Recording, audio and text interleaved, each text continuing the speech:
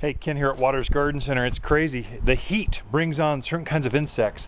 I've got spider mites starting to show up on my rose. I wanted to show that to you so you know what to look for. They get on junipers, roses, but it was beautiful. It was blooming like crazy.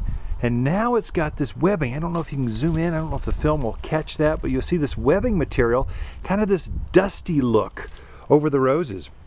Now what you do with this is you spray it with Captain Jack's Dead Bug Brew, and let me see if I have any of that. Wait a minute, I do. Here you go. Let me show you the label. Captain Jack's Dead Bug Brew.